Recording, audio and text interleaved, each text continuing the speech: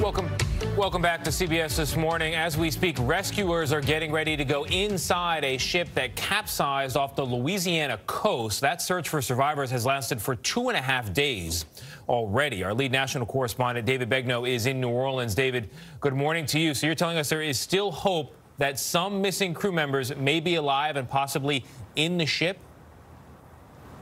Yeah, Tony, and here's what it's based on. Tuesday, when the ship capsized, the Coast Guard dropped 5 life jackets and 5 radios down to 5 men that they saw on the ship. And the last radio transmission was from 2 of the men who said, we're going back into the hull of the ship. So right now, we're told that divers are at the ship. They're going to try and make access entry into that hull. There could be pockets inside of there in the living quarters area where some of those men are still alive. I heard from someone that was rescued that they are in the boat. All 12 members should be on that boat waiting to be rescued in the rooms with the air. This is Marion Kyler. She's the fiancée to missing crew member Chaz Morales. She's holding out hope that those missing might be in sealed, airtight pockets inside the boat.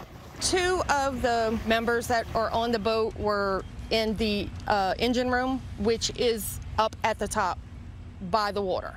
But it's not clear if anyone inside is alive.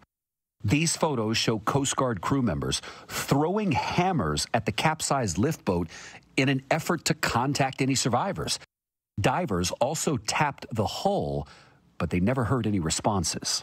He just really needs to be. I can't go without him. It's how I feel. With a rosary wrapped in her hand, Hannah Despot is keeping vigil, waiting for news about her husband, Dylan. The father of 3 is one of the 12 missing crew members that was on the Seacor powerboat. Dylan turned 30 on Sunday. You know, Despot is not waiting alone. There are other family members gathered at a firehouse near Port Fourchon, Louisiana, and some of them have been there since Tuesday. I don't want to leave until we have some type of answer. Dylan Despot's father, Scott, decided he was done waiting. He chartered a boat on his own and went out to find his firstborn son. He's got the spirit to make it, but I just like to know if he's on the water, I'm going to find him.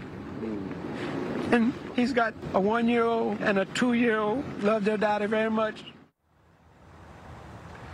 Mr. Scott Despot got close enough to see the shipwreck, but he couldn't get close enough to actually help, so he came back on shore.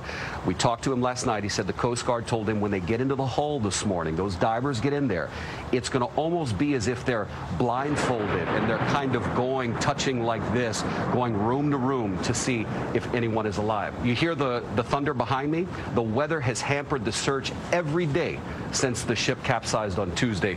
Let's hope the weather holds, y'all, so they can finally give these families some closure today. Hopefully the word is everybody's alive. Yeah, I hope so. Hope is the word of the day. David, thank you very much. We saw the thunder and the lightning. Yeah, you feel for those families. And those waters in the early days were just treacherous. It's the waiting part that has to be agonizing. You just need to know.